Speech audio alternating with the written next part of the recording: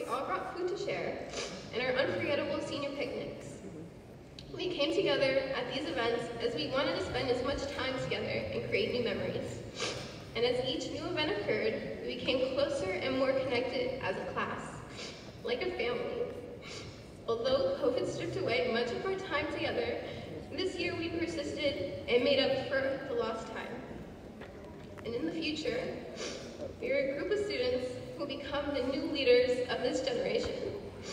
Leaders who have transformed into capable individuals with the will to change the world.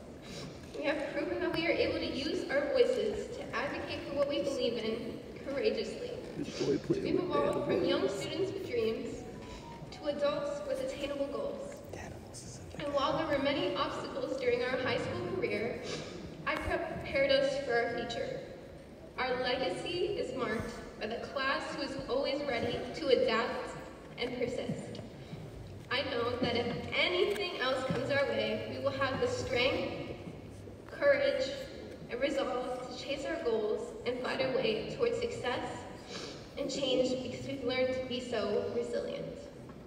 I am a proud witness of our determination and of the nation's brightest leaders, advocates, and creators. We are driven. We are compassionate. We are persistent.